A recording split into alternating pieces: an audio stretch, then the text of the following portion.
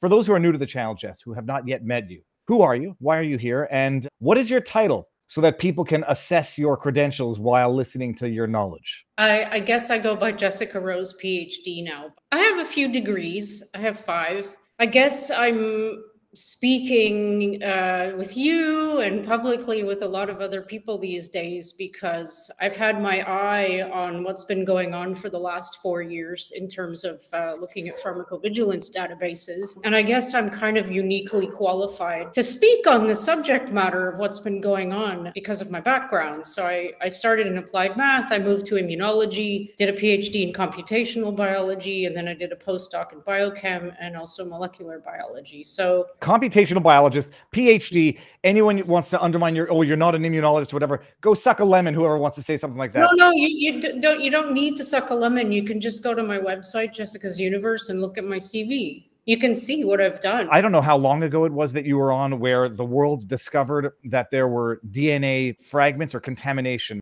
that had been found in certain vials or certain tests of the COVID jab. You learn from scratch, and I always just took for granted that there's always, I presume there's always DNA in any shot, especially if it's a vaccine. I presume there would be like the DNA of whatever it is that it's trying to immunize you against. If you could dumb it down for someone like me, like what is the DNA component contaminant? Why is it a risk? Like when I eat a steak, I'm eating DNA, I guess, and that doesn't alter my own DNA. That's not a risk. That's a necessity. So like, what is the DNA contaminant that was found a while back? What's the risk?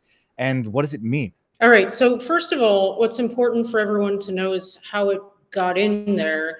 This has been reproduced in at least 4 labs around the world. And by this, I mean investigating whether or not there is DNA in Pfizer and or Moderna vials. And in every single vial that has been tested, DNA has been discovered, and it's not really supposed to be there. To confirm what you're saying, like I just, one of the ones that'll corroborate this is you go to a fact check from Reuters, and then, you know, the fact check says no evidence for vaccine DNA risk raised by Florida Surgeon General, because this has been an issue for a little while. But then, you know, they confirm there's no evidence to suggest that residual DNA fragments in mRNA COVID-19 vaccines pose a health risk to... So can I make a comment about that? This is one of the things I'm becoming really good at detecting. They're Bullshit. very good at being sneaky. So read that sentence again. Yeah. There's no evidence to suggest that residual DNA fragments in mRNA COVID-19 vaccines pose a health risk. So they don't actually say there's no DNA, do they? No. In fact, they confirm that there is residual DNA. Like that confirms what I'm going to show in a bit is the disputed fact by the Australian government. So we're operating now not on the fact check that no, there's no residual, there's no DNA. They're admitting there is DNA. They call it residual as if to minimize that. It's residual, don't worry. But there's no evidence that it causes health risks, as if you could even have that evidence in such a short period of time after discovering residual DNA.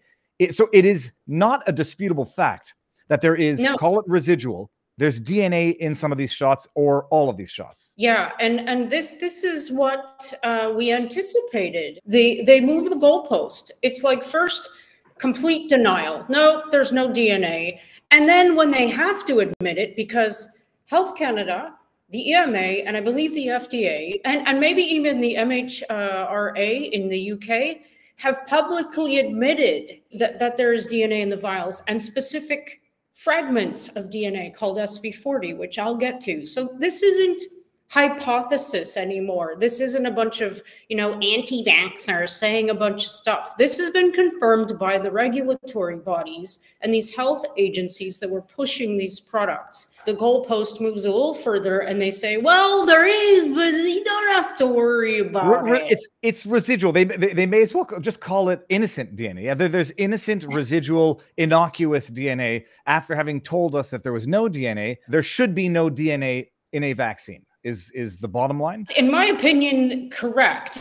If it's an mRNA vaccine, there shouldn't be. But I mean, according to the EMA, the European Medicines Agency, and these other regulatory bodies, you're allowed to have a certain amount at some threshold. But this is the clincher that I'll get to. I'll just say it and then I'll explain how it got in and come back. Those thresholds that are in place are for naked DNA. They're not for lipid nanoparticle encapsulated DNA. Okay, so hold on. Naked DNA versus LPN, lipid nano LNP. What's the difference? So naked DNA is easily degradable by the body. It's going to be readily removed. It's not going to pose a problem. Lipid nanoparticle encapsulated DNA, these little fat bubbles that are the second part of the two-part technology involved in these COVID-19 shots, they are meant to only have modified mRNA in them. But I'll tell you how they got in, where we discovered this. They also contain DNA, specific DNA fragments that come from the manufacturing process. So this is by design. The way to get this genetic material into cells in order to command the cells by giving them the instructions with this RNA to make protein. You're fast track Trojan horsing foreign DNA fragments, a lot of them, according to what we're finding, directly into the cytosol of cells. And potentially they're going to the nucleus of cells, which is a whole other ballgame. Now that's the part that I think I'm slowly piecing together, is that the lipid nanoparticle, the LNP, encapsulated whatever it was that they were wanting the body to absorb, and the lipid nanoparticle is what facilitated absorption into, do I say the molecules of the human, or is that wrong? They get into the cells. There's DNA in steak, you eat it, it's easily dissolved and it gets digested and whatever, but you're not creating a way to import that foreign DNA into your actual cells through this lipid nanoparticle that... No, they're completely different things. Yeah, okay. It's completely different processes. Fat metabolism versus like transfection. So yeah, it's completely different. Would you expect to find DNA in traditional vaccines? There's a whole bunch of vaccines that you would expect to see residual levels of DNA, I suppose. But like the claim to fame here and the heightened danger, in my opinion, is this new delivery system, these lipid nanoparticles. We're just scratching the surface of what's been going on with the vaccine industry for like decades, right? Like we actually don't have good answers to a lot of really basic questions. How do you explain to someone who still fallaciously equates traditional vaccines like the polio vaccine with this new mRNA? The technology is totally different. One was a traditional inert, I don't know if you call it particulate matter of the disease in order to trigger response. And this is a chemically induced, manufactured, tricking the body, which without even using, like, how would you oversimplify it to someone who says a vaccine is a vaccine is a vaccine? I don't know what else you could say other than it's not the same thing. It's like it's protein versus genetic material wrapped in a lipid nanoparticle. It's not the same thing. It's completely different. It's like tickling the immune system with a foreign protein, inert, so-called, with an adjuvant in some cases, versus something else's genetic material wrapped in a fat bubble that's designed to get into. I mean, it's not the same thing. mRNA as a delivery mechanism had been tried and had systematic problems in animals throughout the past. Yeah. In terms of, there are so many what we call compendial standard issues remaining with this technology, and even the people in the biotech industry who are doing the research on these lipid nanoparticles haven't resolved the most basic issues, like the rate limiting step, which is like the bottleneck of the entire process of introducing foreign genetic material into a cell to make protein. And that's when the lipid nanoparticle gets into the cell. And by the way, it's not just one-to-one. You probably have a bunch of lipid nanoparticles, getting inside a cell simultaneously, and therefore you have more genetic material potentially being dumped. So they kind of get absorbed into the cell and stuffed into what we call an endosome. And as that endosome matures, the pH inside of it gets lower. And hypothetically, this is what we know, this is going to alter the lipid nanoparticle. It's a cationically charged guy. and that's going to enable the genetic material to be released. Basically, if you want to think of it this way, it pops the fat bubble, and therefore the payload, which is the genetic material inside it, is released into the cell, into the cytoplasm, where the ribosomes are going to be. And then that mRNA, the messenger RNA, which is basically the coding material for this spike protein or whatever, is trafficked to ribosomes where those proteins are fabricated.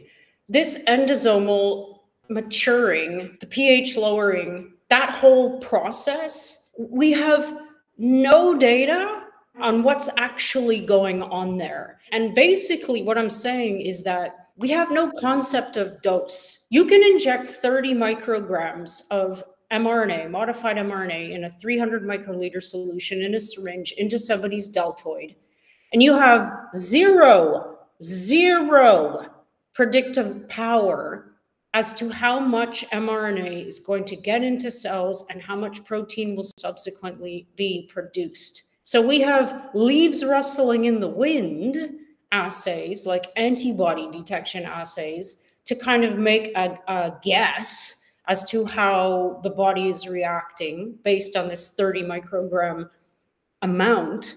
But we don't actually have a dose, because that stuff that you're injecting isn't the stuff that the body's reacting to only.